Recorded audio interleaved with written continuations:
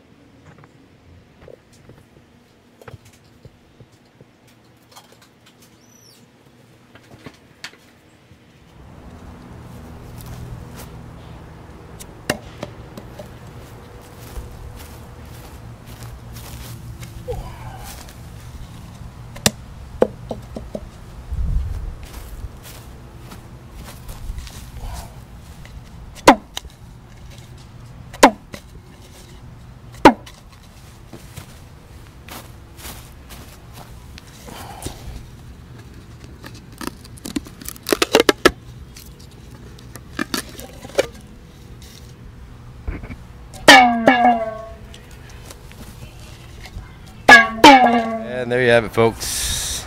Sorry, Barry, wasted money. But for everybody else, whenever you're trying to soundproof something or deadening it,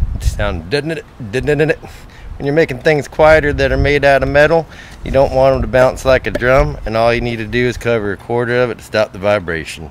Now you know.